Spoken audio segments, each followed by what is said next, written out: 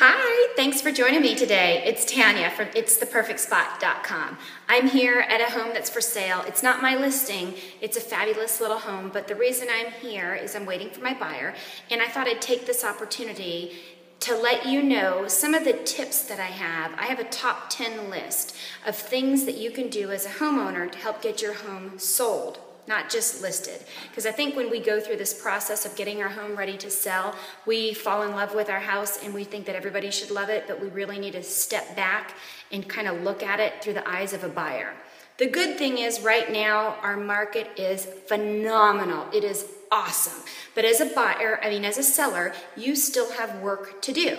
It takes work to sell a house. So the first thing that I'd like for you to do, the first thing I have on my list is what I tell all my sellers. This home that you live in can no longer be referred to in your mind as a home. It has to be a house. It's the house that is going to propel you to the next chapter of your lives. The only way that you and your family can move on is if this house gets sold. So try to detach yourself from all of the memories and the fabulous times that you've created and experienced over the years that you and your family have been there. Start referring to this as a house, okay? That's number one. My tip number two that I have for you is I want you to think about when you walk into two different houses and they're equal, they're the exact same. You walk into a model home and then you walk into a lived-in home. There's a huge difference, right? So clean the clutter.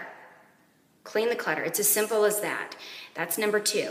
And what you need to think about is you truly are going to be competing against model homes that are out there. Homes that have been professionally staged. Homes that have no kids, no pets, and Mr. Perfect, Clean, Mr. Perfect, and Mr. Clean all live in the house there, and there's no mess. There's no life going on.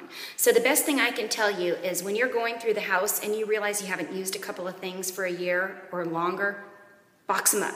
You already know you're going to move. That's your intention. So make it happen. Box those things up. Put them in a special place. If you've got a lot of knickknacks, you've got a personal collection of fairies or whatever the case may be, put them in a box. It may be very valuable to you and you just love it, but it's going to be considered junk and clutter to other people that are walking in that door.